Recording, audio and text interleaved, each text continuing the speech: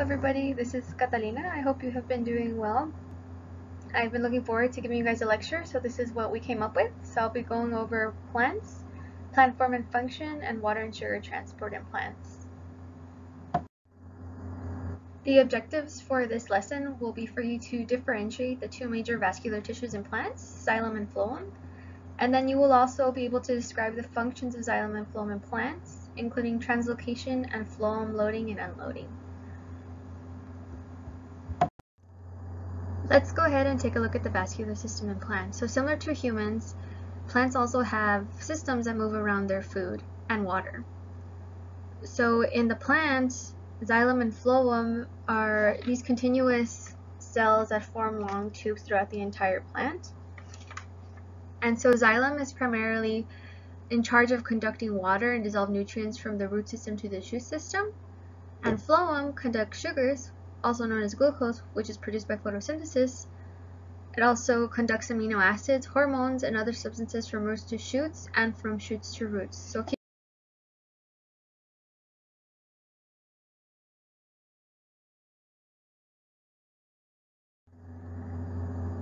let's talk about xylem. So xylem is a complex tissue that is made up of elongated dead cells that are impermeable to water. So they are water-conducting cells.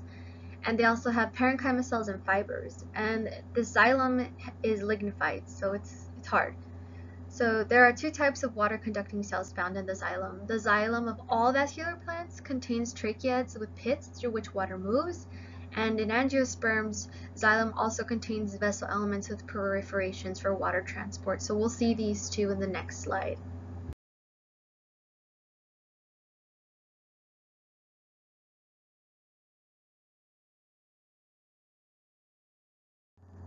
If you look at figure A, you can see these long tapered tubes which have the pits, and these are the tracheids. In figure B, you will see the vessel elements which are found in angiosperms. So these are shorter and wide, but they are also tapered, and they have perforations as well as pits. And in C, you will see the tracheids and the vessel elements together in vascular tissue.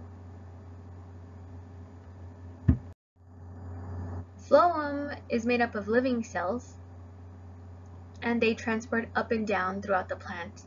So phloem is a complex tissue containing two types of specialized cells: the sieve tube elements, which are long thin cells with perforated ends called sieve plates, and companion cells maintaining the cytoplasm and plasma membrane of sieve tube elements.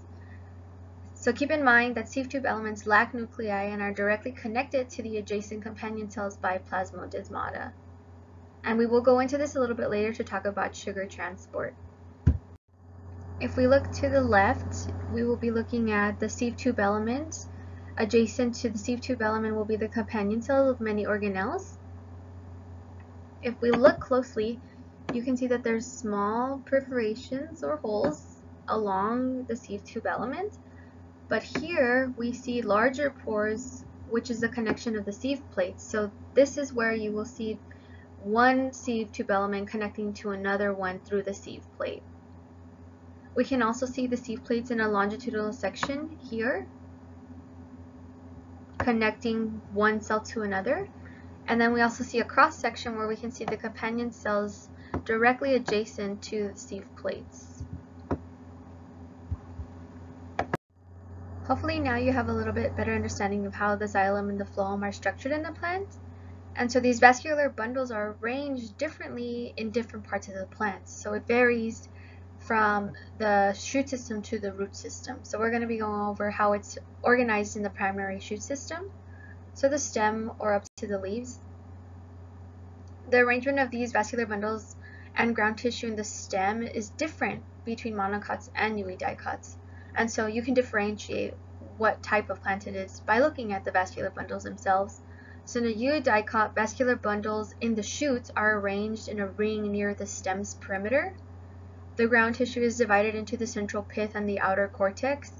And in a monocot, vascular bundles are scattered throughout the ground tissue.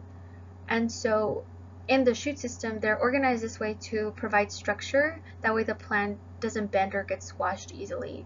So we'll be looking at this in cross-section in the next slide. In figure A, you can see the cross-section of the eudicot stem. Along the perimeter, you can see the xylem, phloem, and fibers, and the pith at the center. In figure B, we can see the cross-section of the monocot stem, where the smaller red circles are the vascular bundles, surrounded by a bunch of ground tissue, and they are all scattered throughout. It's kind of like little chickenpox. Now let's look at how the vascular bundles are organized in the root system. In the root system, they're arranged at the center of the root, which provides more protection for the vascular bundles. In a UE dicot, the bundles are arranged where the xylem is in a sort of cross shape at the center of the root, and the phloem is outside of the xylem. In a monocot, vascular bundles are located in a ring at the center of the cortex. And we will see this in the next slide. In figure A, we can see the cross-section of the monocot root, and at the center, in a ring, you can kind of see the xylem and phloem bundles that are present, with the cortex on the outer perimeter of the xylem and phloem. Then if we look at figure B, you can see the cross-section of the UE dicot root, where the xylem is in this X pattern or cross-shaped pattern, and the phloem kind of surrounds itself around that X-shaped flat xylem. And keep in mind that these vascular bundles in the root are specifically at the center because the roots kind of burrow into the ground, so they need a little bit more protection than at the stem. Now that we've looked at the xylem and the phloem, we're going to zoom out a little bit to see the larger complex system of where the xylem and the phloem are found, including the meristems of the plant. So primary growth extends the plant body, and this happens because there are many meristems present in the plant body, and they are a population of undifferentiated cells that retain the ability to undergo mitosis, so they're constantly reproducing cells. Apical meristems are found at the tip of each root and shoot and are responsible for primary growth. The cells and tissues derived from apical meristems make up the primary plant body. The apical meristems, again, are found at the end of each shoot and root, and there are three distinct primary meristems that are derived from the apical meristem. So we have the protoderm, which gives rise to the dermal tissue system, the ground meristem, which gives rise to the ground tissue system, and the procambium, which gives rise to the vascular tissue system, including the xylem and the phloem. So when we look at these figures, figure A and figure B, if you look anywhere there's new growth, such as here in the bud, or at the tip of a shoot, or even at the tip of a root, this is where the apical meristem is found, and we can see the procambium, which is at the center of most of the structures. This is where the vascular bundles are found. We also can see the protoderm here, which is responsible for the outer skin of the plant, and then we also can see the ground meristems, which are also found in between the protoderm and the procambium. We have already learned how the vascular bundles are organized in the primary root system, and now we will be looking at the larger components of the roots. Let's start by looking at the root cap. The root apical meristem is protected by a group of cells called a root cap. The cells produced by the meristem constantly replenish the cap, which regularly loses cells, and this is because the roots themselves are always moving into the ground trying to find water, and so that makes sense, right? They're constantly rubbing against other things, so the cells are being lost. The root cap also senses gravity to determine the direction of growth and secretes a slimy lubricant to reduce friction as the apical meristem is pushed through the soil. So imagine them as little fingers that are pushing down into the ground. So if you imagine that our cells are also kind of coming off as we put our hands down into the soil. So the roots are doing that. So they have a root cap to protect the edges and all the vascular bundles that are inside them. There are three distinct populations of cells that are also found behind this root cap. So without the protection of the root cap, these cells would not be able to elongate or grow in any way. The first one is the zone of cellular division. This contains the apical meristem as well as the protoderm, ground meristem, and procambium. Cells in the zone of cellular elongation, which increase the length of the roots, and cells in the zone of cellular maturation, which differentiate into dermal, vascular, or ground tissue and absorb water and nutrients through root hairs. So let's go ahead and look at this in a figure on the next slide. Here we can see a longitudinal section of a root. At the bottom, we can see the apical meristem, as we did in another figure before. This is the root cap with all the cells that are protecting the apical meristem. And so this is all found in the zone of cellular division. So this is where the growth is beginning. So as the root begins to reach down to the soil, we start seeing the zone of cellular elongation, which is where we see the vascular tissues, the ground tissue, and the epidermal tissues start to form. And as the root continues to reach down, we go up into the cellular zone of maturation, and this is where root hairs start to be produced to absorb water and nutrients. And we also may get lateral roots, which are stronger roots than the root hairs. Everything we have talked about previously is talking about primary growth in a plant, so roots, the shoots, the leaves, the flower, but there's also secondary growth, which widens shoots and roots. So secondary growth increases the width of roots and shoots, increasing the amount of conducting tissue available and providing increased structural support. Secondary growth produces wood and occurs in species that have a cambium in addition to apical meristems. So we're talking about woody plants here. Since the plants need a cambium additional to the apical meristems to produce secondary growth, we need to know what cambium is. So cambium differs from an apical meristem because it forms a cylinder that runs the length of the root, trunk, or branch, and its cells divide to increase the width of the plant.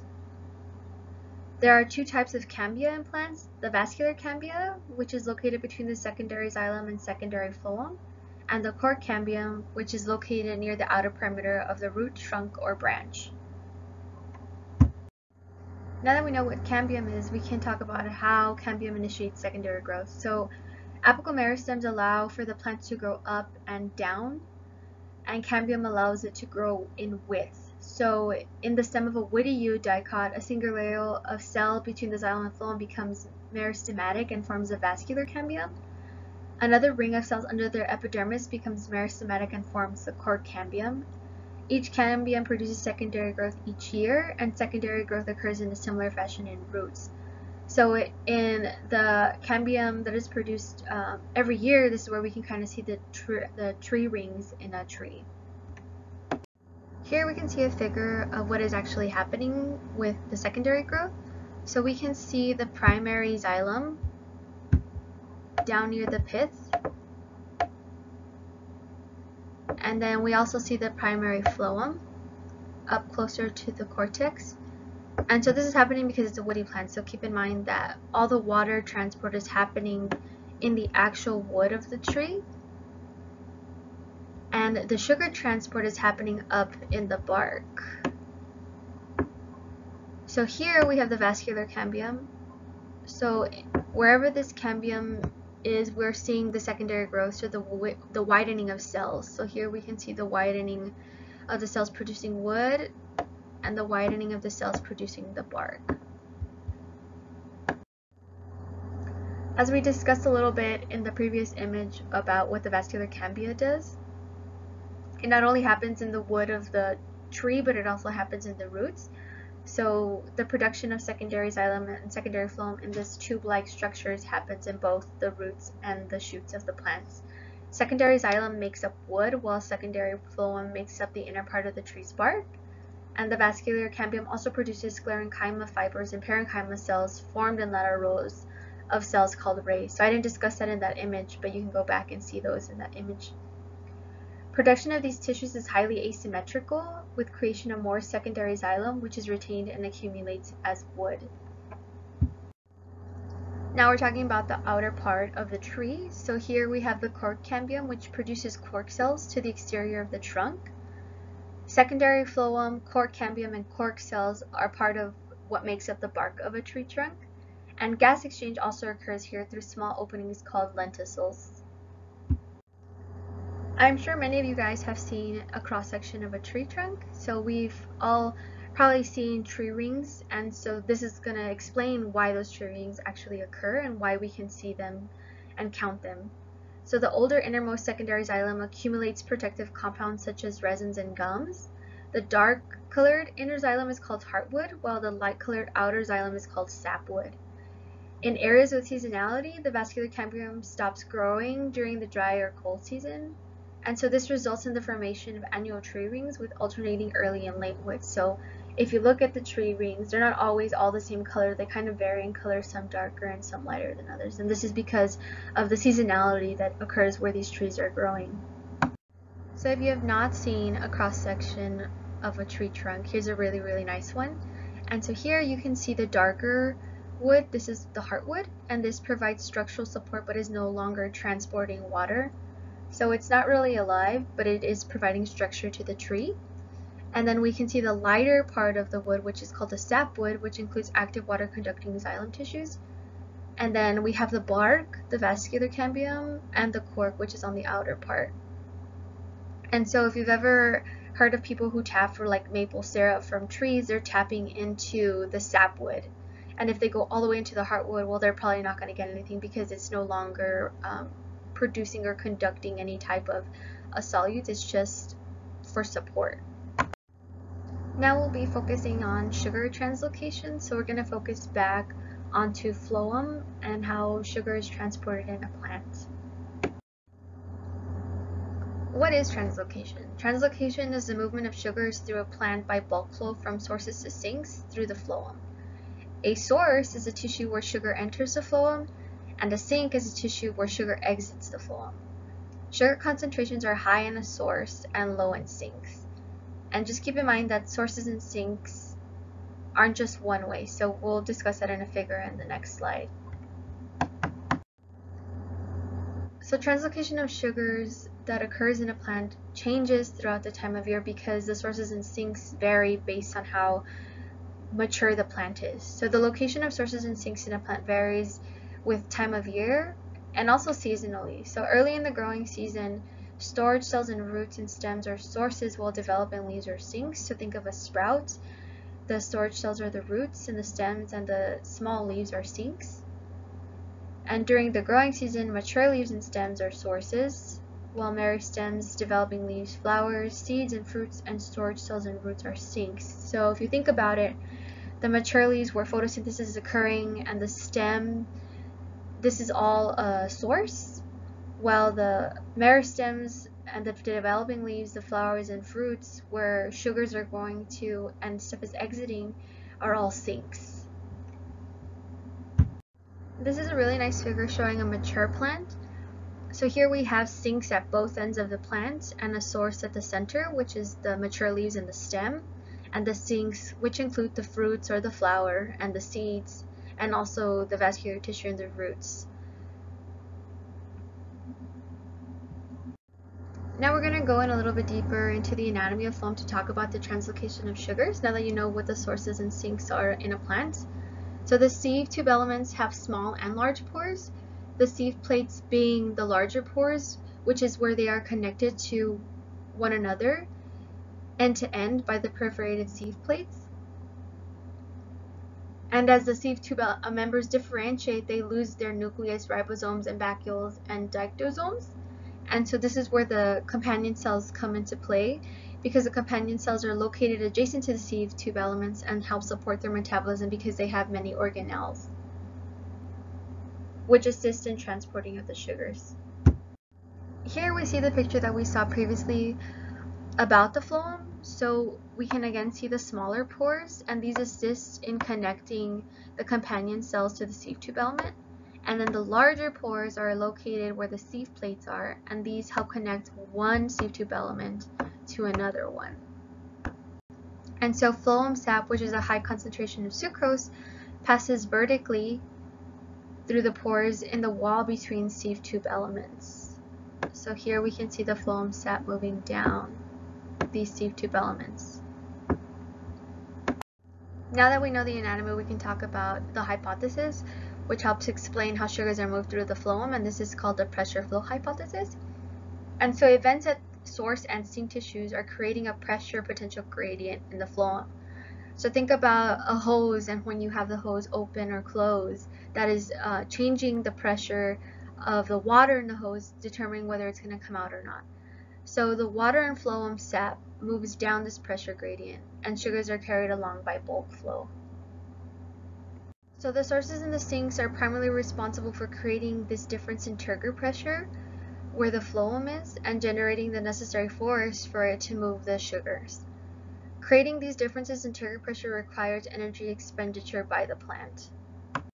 So now that we know that the turgor pressure is responsible for moving the phloem, and we know that the sources in sinks are primarily responsible for adjusting this turgor pressure, we can talk about phloem loading. Phloem loading is when sucrose is moved by active transport from source cells through companion cells to sieve tube members. So source cells being where the glucose is produced by photosynthesis, which would be in the leaves or the stem, and then that's transported through the companion cells and then into the sieve tube members, and then down the sieve tube members into the roots. Water, on the other hand, flows passively, flowing from the xylem into the sieve tube elements, and then the turgor pressure builds in the sieve tube elements in the source region. So it's kind of like a cycle where the sucrose is moving by active transport against the gradient, but the water is flowing passively through the xylem, and this is changing the turgor pressure, allowing for this to be constant movement. Then we have phloem unloading. So in phloem unloading, cells in the sink remove sucrose from the phloem sap by passive or active transport. And then due to the loss of these solutes, we go from a high concentration to a low concentration. Water then flows passively and the turgor pressure in the sieve tube element drops. So I'm going to go over the pressure flow hypothesis with words, and then we'll go over it in a picture which might make a little bit more sense. The net result of phloem loading and unloading is high turgor pressure near the source. So when we have high concentration of sucrose, we're seeing high turgor pressure, and then low turgor pressure near the sink when we lose these solutes, which then drives phloem sap from source to sink via bulk flow. There is one-way flow of sucrose and a continuous loop of water movement as water flows between xylem and sieve tube elements. So don't get confused, because although xylem is primarily responsible for water transport and phloem is for sugar transport, they are working together because they are all connected in the system. So we'll look at the picture, it might make a little bit more sense then.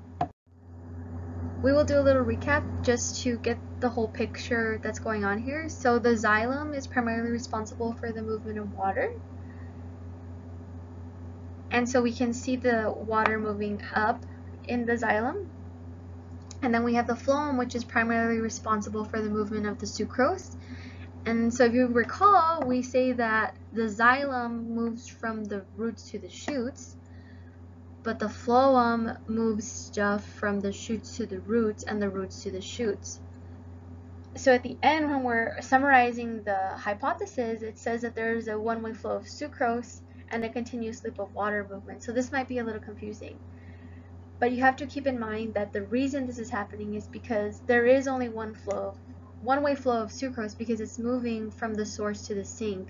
But in a mature plant, we have sinks at both the top and the bottom of the plant. So it's still technically moving from the shoots to the roots and the roots to the shoots because we have sinks at both the top of the shoot and at the root.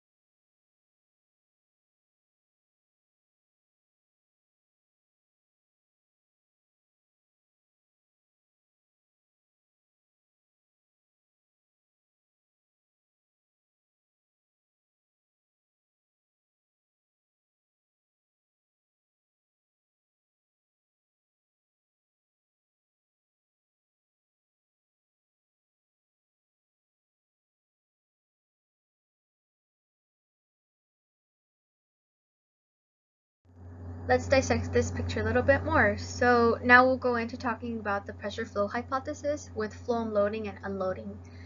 So the xylem, you can see that the water and the xylem sap is being moved via transportation pool, and so all of this requires energy expenditure. So it's being pulled up because there's food being produced in the sources of the plant. And so once the water is moving up through the xylem, it moves passively into the phloem and into the seed tube elements.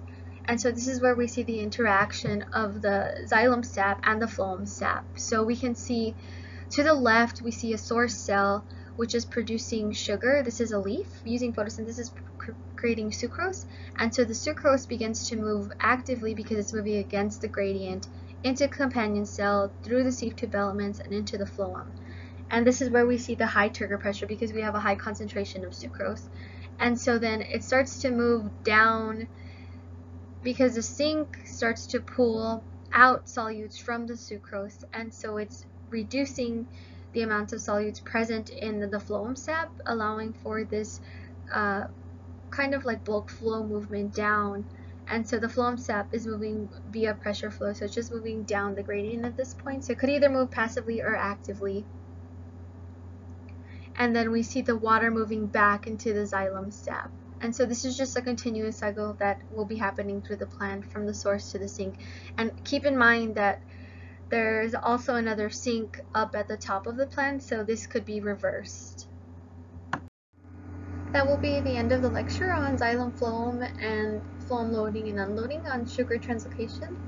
Thank you, and I hope you all stay safe and healthy, and your families are safe and healthy as well, and I hope you guys have a great weekend.